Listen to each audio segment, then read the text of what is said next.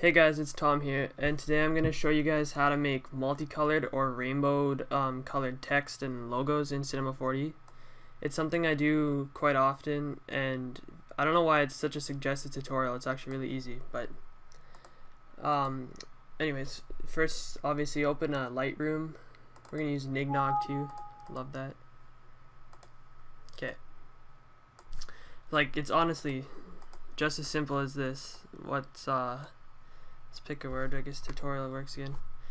I just do each and every individual letter as a different color. It's as simple as that. So you just go through the rainbow, red, and you just move them so that they all fit, and then you duplicate that. Change it to orange.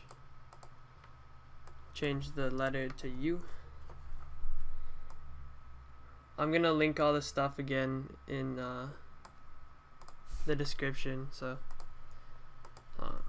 if you don't have this Lightroom or the font or all that stuff.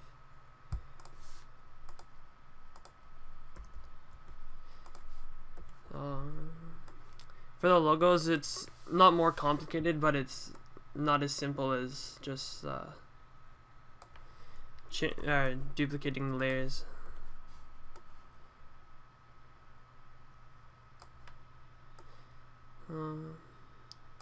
Okay, anyways, you get the point. You just you make a different text layer for each color, and then so when you do it, it'll be a rainbow. I really like how it looks, and I like doing rainbow backgrounds, so I know you guys might be getting bored of them, but I'll probably stay away from them for a bit now because I'm getting bored of doing them too, but I don't know, I think it looks really good. Now, how I do the logos in different colors, like for example what I did for Skittles background, let's find it.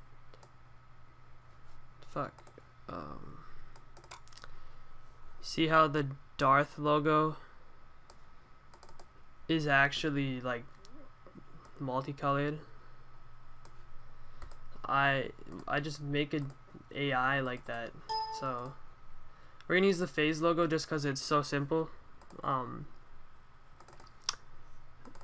So open up an AI, for example the phase logo, or open up open up the PNG of like a 2D of the logo that you want to make multicolored. So the phase logo, and you're just gonna pen tool random shapes. So you take your pen tool and you literally just say you want this shape to be like that. You'll just that's bad. I'll just break it like this, and like that. Just literally make whatever shapes you want, and then you do right here.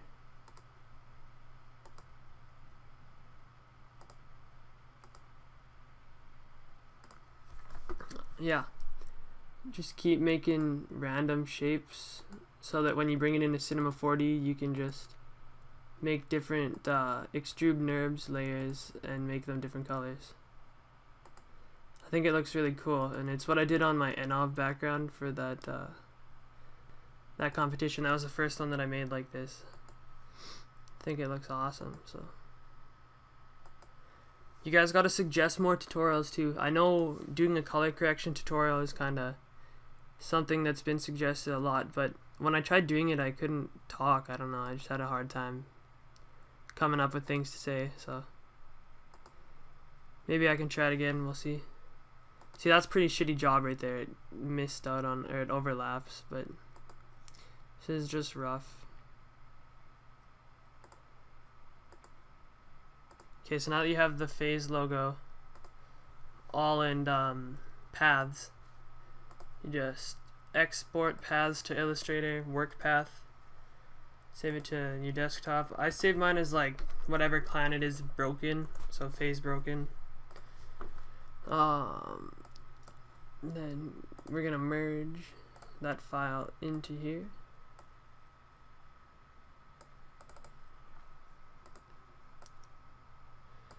Make it a little smaller. Okay, now we have 6 layers. So just make 6 extrude NURBS layers. That's 7, but whatever. And same as doing a normal logo now. You just piece it together and then we'll show you the colors from thereafter.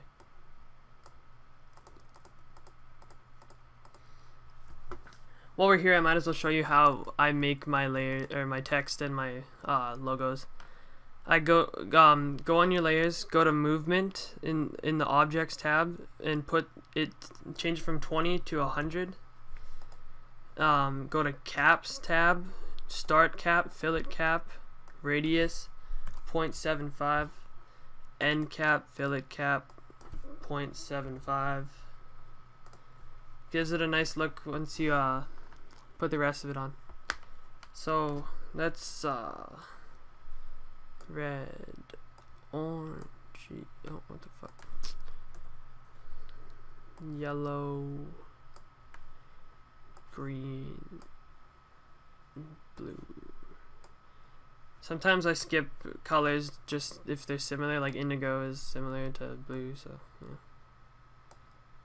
And there you got your multicolored phase logo. Now we're gonna duplicate those, delete the colors, and change it just to a black material. This one will do. And then you're gonna want to select those layers, go back to the objects tab, and change it from 100 now to 10. And go to caps, and instead of 0.75, make it 1.75 for both the start and end fillet cap. You might want to make it more. Sometimes I do up to 3, just depending on if it's like how much it shows. And then we're gonna layer it a little bit. And then you're just gonna keep duplicating that layer and make as many as you want.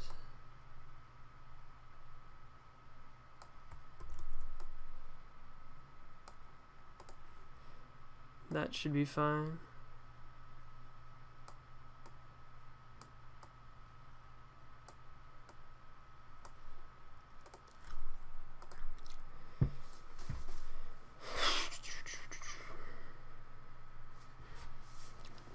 Not the nicest looking one, but I think it looks okay.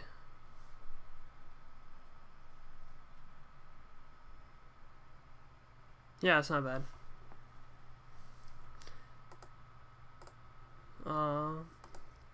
Okay, so that's it for this tutorial. Make sure to drop a comment on what else you'd like to see so that I can make some more for you guys.